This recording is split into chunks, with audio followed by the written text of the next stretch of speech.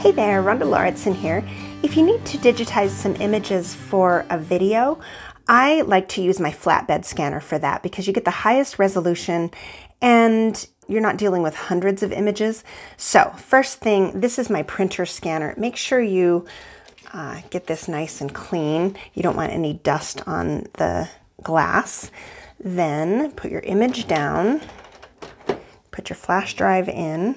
This is my printer, and I'm going to do this to this USB. I'm going to do it as a JPEG. Let's check the settings. We want it to be in, yes, color, JPEG. Some people like to do it with a TIFF. It's hassle, so I don't like dealing with the file conversions. So I've got a 600 DPI. High, looks good. Okay, start scan.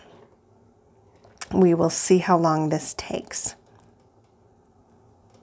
And now I'm going to do a second one.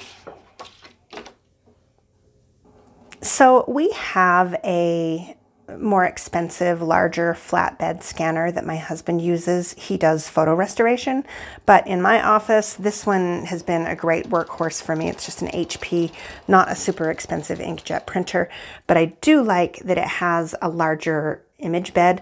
This is a, legal size image bed, bigger than an 8.5 by 11. So, okay, that took about 2 minutes and 50 seconds for the whole thing.